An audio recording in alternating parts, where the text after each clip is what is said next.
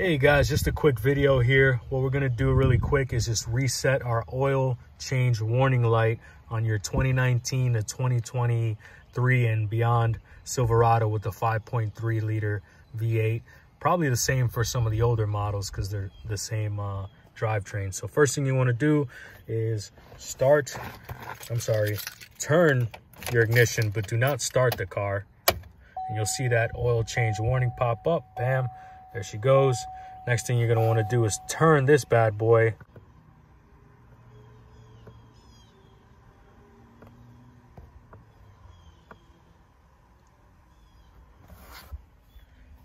Until you see that remaining oil life. And then you're going to want to decompress.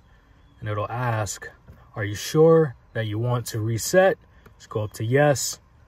Click yes. Bam, we're back to 100%. And there you go.